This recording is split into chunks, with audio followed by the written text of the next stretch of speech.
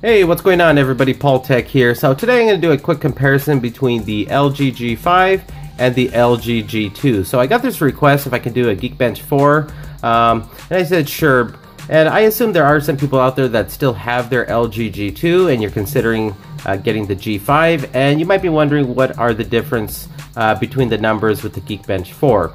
But before I do the test, let me go ahead and jump to CPU Z here, and let's go ahead and take a look at what's under the hood on both of these devices.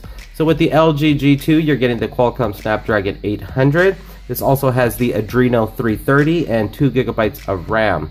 Now with the LG G5, you're getting the Qualcomm Snapdragon 820, so that's one of the best out there.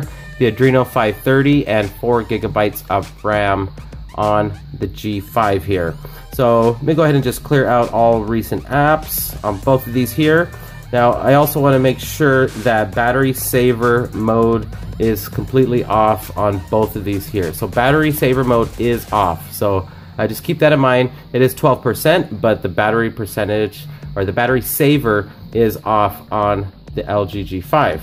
Now the LG G2, I got the battery saver mode off as well, so it should be no issue running this test here. So go ahead and go to Geekbench 4 here. So we're going to go ahead and run both of these here, and we're going to see what we get. Now I should also mention the LG G5 is running Android 6.0.1 and the LG G2 is running Android 5.0.2. So, you know, a little bit of a difference there with the software.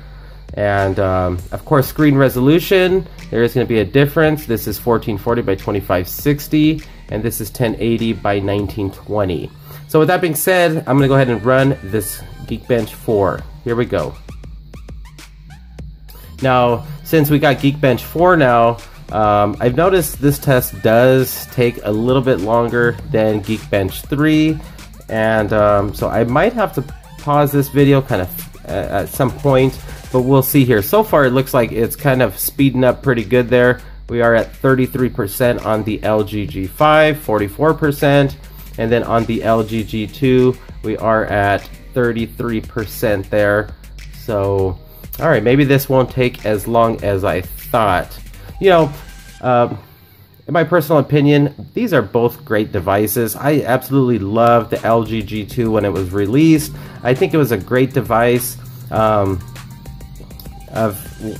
its time, definitely. And it's still a great device if you own the LG G2 and your device is still, in pretty good cosmetic condition like mine is here. It still runs like a champ. There's really no need to get rid of this device unless you want to upgrade to the LG G5 for just a little bit higher bump up in the specs and better software. Alright, so not too sure what happened here. It says render script score 6173. Let's see, let's go to compute here. So as you can see, 6173. So those were the results that I did get.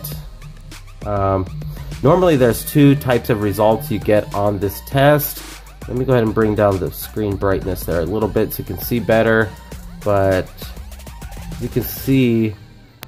Alright everybody, so I did the test a second time around, and LG G2 single score 984, 2443 multi-core score, and the G5 takes it for the win with single core score 1684, multi-core score 3175. So those are the results. Thanks for watching, thanks for subscribing, and I'll talk to you on the next one.